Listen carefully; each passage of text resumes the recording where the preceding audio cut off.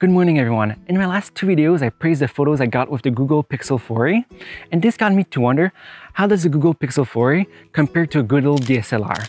In this video, I'm going to be taking a bunch of test shots to compare a $350 phone that has computational photography with a $3,000 camera.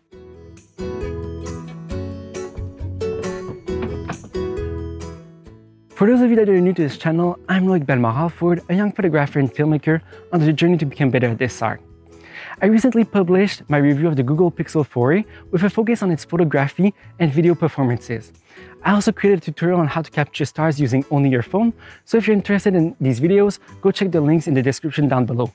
Also, if you enjoyed this video, don't forget to hit the like button and subscribe if you want to learn more about the Pixel phone or photography and video in general. For these tests, I'm going to be using my full-frame camera, the Canon 6D Mark II, with a 16-35 f2.8 lens, and my Google Pixel 4a that's going to be mounted on top so we get similar pictures with both cameras.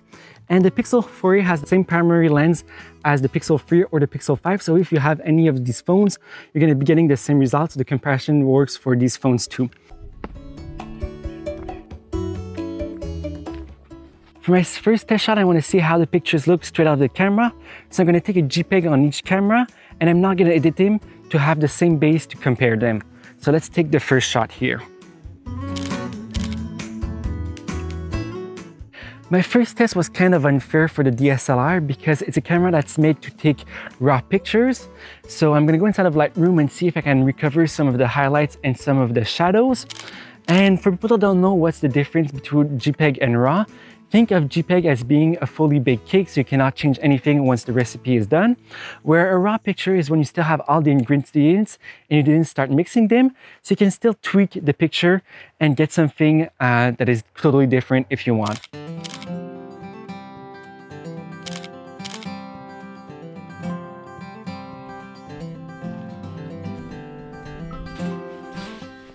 The Google Pixel phones also have another trick under their sleeve, and it's that they use bracketing for every single shot, and that means they take multiple exposures and they merge them together afterwards to create a high dynamic range picture. And that means they're going to have more detail inside of the shadows and inside of the highlights. You can do the same thing manually on a DSLR, so I'm going to go and set it up so we can see how both perform when you create high dynamic range pictures.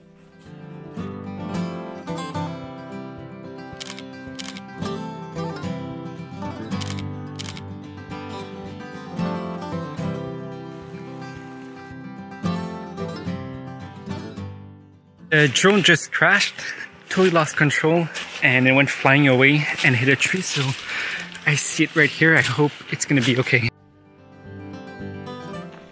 Let's talk about my favorite mode in the Google camera, which is portrait mode. Portrait mode creates a fake depth of field by using AI. So this is one place where I think my DSLR is going to have an advantage because it has a bigger sensor, which by default creates more depth of field, and it doesn't need to use any trickery like AI to create the same types of shots.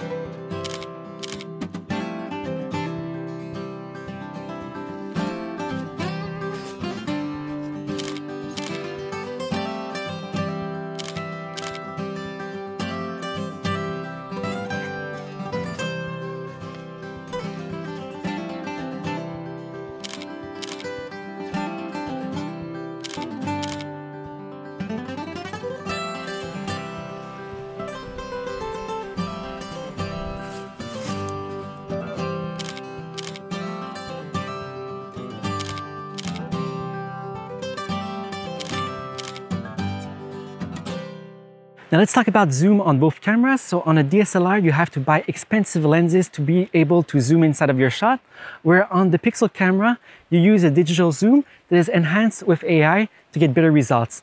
Let's see how both perform.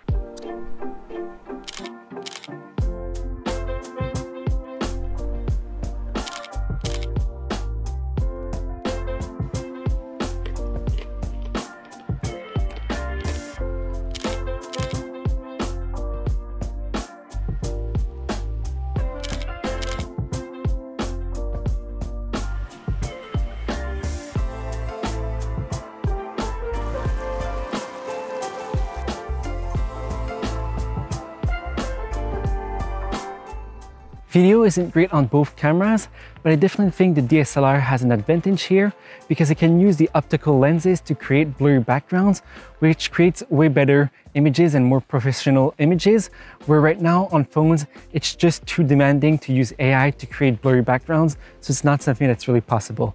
So for the depth of field, I'm gonna give this one right away to the DSLR.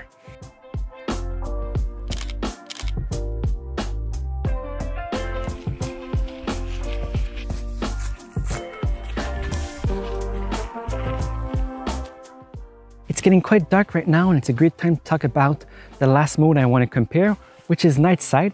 So night sight takes multiple pictures, stitches them together, and uses AI to make sure that everything is still visible and sharp. And I think this mode is actually going to be doing better on my phone than on the DSLR, where it becomes a little bit harder to take pictures right now because I have to use a little bit longer exposure, and it's going to move and it's going to create blur inside of the shot. Now let's start comparing some of the results I got. If you're planning to buy a DSLR without doing any post-processing, don't do it. If we look at the picture here we got straight out of the camera as a JPEG, there's a lot less details inside of the highlights here in the clouds and in the shadow in the bottom here.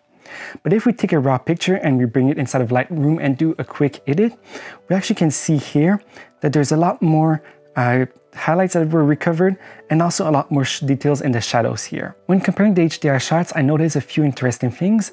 First of all, on both cameras, the results are really good and there's a lot of details inside of the highlights and the shadows. And if we look at the two pictures here, we can see the results are very similar.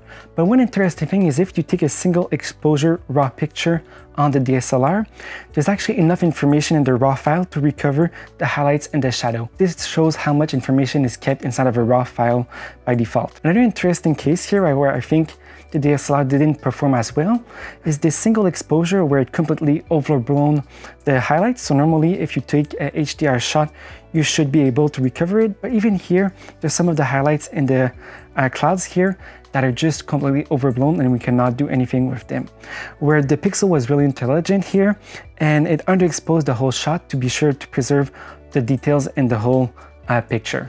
Now, before looking at the pictures I got with portrait mode, I want to go in a little bit more depth about what is depth of field, because I think most people don't know why smartphones have to use AI to fake it. Light hitting a subject, let's say a person, gets diffused. A lens then captures that light and redirects it to its sensor. The point of where the light is being diffused, where the two lines crosses in my example, is called the focal point.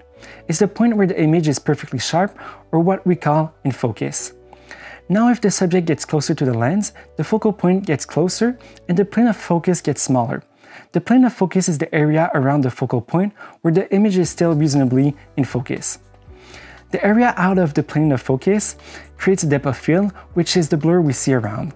All of this to say, phone cameras have tiny lens and sensors, and this means that the plane of focus is bigger, and even if the subject gets closer, it doesn't create much blur in the background. This is why phones use all kinds of crazy techniques to fake the depth of field. Now let's look at a few examples. So if we have the first picture here and we zoom in, we can see that my hair on both pictures are perfectly detailed. So we can have all my little hairs, but this is a pretty easy background, so that's what we would expect. One thing to notice here is that the focus on this picture is actually on my nose, and my eyes are already starting to be blurry, where in this picture everything is perfectly sharp because of how depth of field works on both cameras. Now if we move to the second portrait, this is a harder shot, where here on the DSLR it gets my hairs perfectly in detail all around here because of the optics, but here the AI is really having a hard time to determine what is my hair and what is the background because it's a little bit more messier background. If we move to the next shot of my dog, we can see that here again, because the background is more or less brown, and it's the same case for the hairs of my dog, it's having a hard time here too to determine what is the background and what is the hair. One thing that's pretty interesting to notice is that you can go on your smartphone, you can actually reduce the intensity of the blur here, and this allows to create something that's a little bit more natural for the background if you still want to have a blur using your smartphone and you still want that result. If we look at a few examples here where I took some leaves, we're going to see they're all really good results. So here, both are really good results.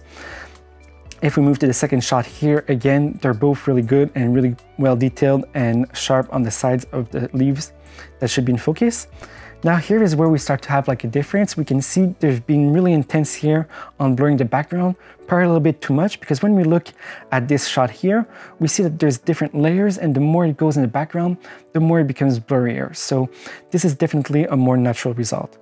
If we look at the next one here, again, these are both really good, and this one worked a little bit better. So we can see that when it goes in the background here, it did blur out some of the leaves in the background here. So this did work quite well for this shot. Now there's some weird cases where the AI has a hard time also. So like for example, here on this branch, it just disappears by the AI because it doesn't really know which parts are in the foreground or not. It's having a really hard time separating them. If we look at an example that's even harder here, so here we have a really big mess inside of the AI that just doesn't know what's the foreground, what's the background, and how to blur every part of the shot, where here the DSLR just gets it perfectly right. Now a pretty special example here is if we look at the detail inside of this flower here, we can see the focus was done on the front part here. So I missed it because you want it to be in the center here. And this is a problem when you have a DSLR with a shallow depth of field, is if you don't get your focus perfectly right, the rest of the picture is out of focus. Where here on my cell phone, it did a perfect job of getting the whole flower here in focus and adding the background blur afterwards. Now if we look at the pictures when zooming, we can see at 1.3 times they're pretty similar shots.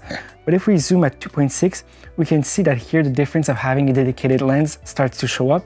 There's a lot more detail inside of that shot than this one here. And when we move to a 7 times zoom or 190mm lens, we can see here that it's totally different. So we have all the detail that is preserved on the DSLR shot, but we don't have much detail left inside of the zoom on the Pixel phone. In low light condition, this is one place where I think my phone outperforms my DSLR for handheld shots. So if we look at this picture here, there was almost no light left. We still have some details in the highlights and the shadows, where my DSLR shot, I couldn't even find shutter speed that was fast enough to avoid having some motion blur. Now, if we put both cameras on tripods, they become a lot better. So if we look at some of the astrophotography mode shots that I got from the Pixel 4a, they're really, really good, where we get a lot of details in the stars, but also inside of the foregrounds here that are a lot darker. And we can even get the Milky Way using the smartphone, which is really impressive. But now if we compare two shots I got the same night with the DSLR and the Pixel, we can see that the DSLR here really outperforms the Pixel just because the bigger sensor can capture so much more details inside of a low light condition when it's steady on a tripod. Here are my final thoughts. Are smartphone cameras going to replace DSLR and mirrorless anytime soon? No. But I think that for most people, the smartphone camera is good enough, and with the computational photography, you can get stunning results without having to think about too much when taking the shot. If you want to step up your photography game a little bit, I would go inside of my settings in the camera app and enable RAW capture so you can play a little bit more with the picture afterward and tweak it to your liking. DSLRs and mirrorless are still going to produce better results, especially in more complex cases like long exposures. But they're also a lot harder to use because you need to think about all the settings when creating your shot and also process every single shot in a dedicated software like Lightroom afterwards, so it's a lot longer to create. I also really take HDRs on my camera because they're a pain to create because it's so long of a process to create. I have a whole video on HDRs using your DSLR, so if you're interested in that, you can go check out the link in the description down below. I hope you enjoyed this video as much as I had fun creating it, and I just wanted to create a fun video to show how far these cameras have become inside of our smartphones. If you enjoyed the video, please leave a like below, and also subscribe if you want to learn more about the Pixel 4a or photography and filmmaking in general. See you in the next one. Bye-bye.